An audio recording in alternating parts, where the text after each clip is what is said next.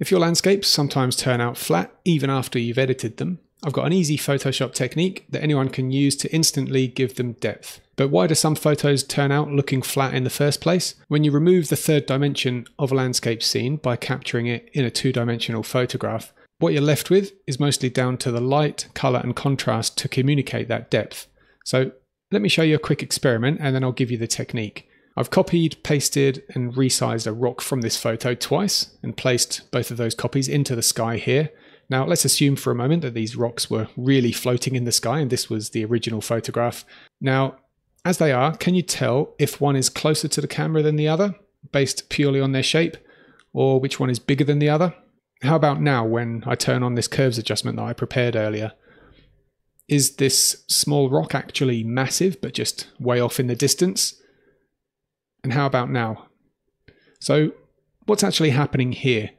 Well, making these adjustments is just one way to give the object something called atmospheric perspective. An atmospheric perspective describes how the light reflecting off of particles in the atmosphere affects the appearance of distant objects. The more air particles between here and there, the more reflecting light there is.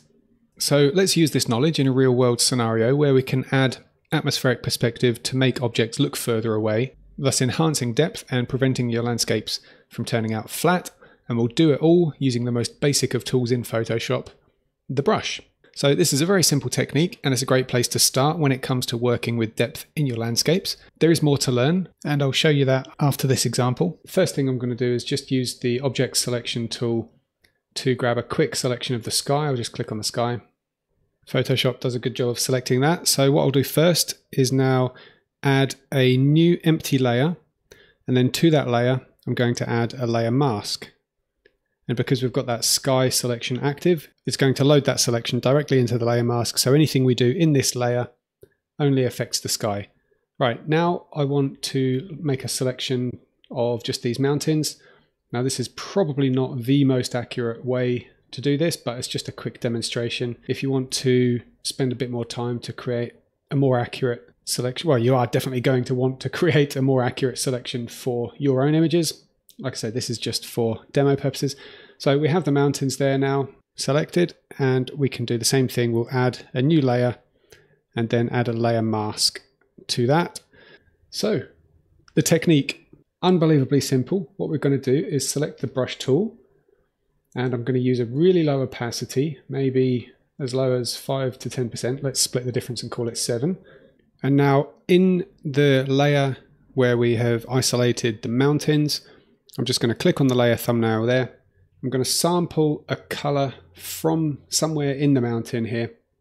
So I'm going to hold Alt or Option on the keyboard and sample a kind of a medium-ish to light color, something like that, just an average color that's found in this area here. And I'm literally just going to brush into the mountains to add this color into the image there. If I turn this layer off and on now, we can see that I have essentially lowered the contrast of the mountains there, and as a result they look further away in the scene. So by pushing the mountains back in the scene, the foreground stays where it is. That by definition means we've technically added depth in a way that looks like a kind of natural atmospheric perspective. Now we'll come back to the mountain layer in just a minute once we've had a look at the sky. So we'll do the same thing for the sky, because the yellows down here are probably a bit too dark and heavily saturated, and that's what's kind of bringing the sky forward in the composition. We want to push the sky back really, so we'll do the same thing. We'll click on the layer for the sky. We'll sample a light yellowy color here, Alt or Option on the keyboard, and then just click on the color in the sky there. And I'll probably make this a little bit lighter, so I'll click on the colors over here on the side, and then I'll just reduce the saturation like so. And now with this brush, I'm only going to go, say, sort of halfway across. So I'm just going to add a bit of lightness there to the sky in the background. And maybe I'll just bring it across, blend it a little bit that way. But then I'm going to use some of the color over here to do the same thing on the right-hand side, because the sun was over here on the left. It's more yellow than it is over on the right here, which is more kind of red. Or if I sample that, that's more of a peachy color. So let's do that. We'll sample it, make it a bit lighter,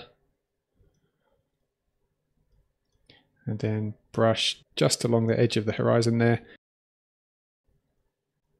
Maybe I've pushed it a little bit too far there, so we can maybe just bring the opacity of this layer down.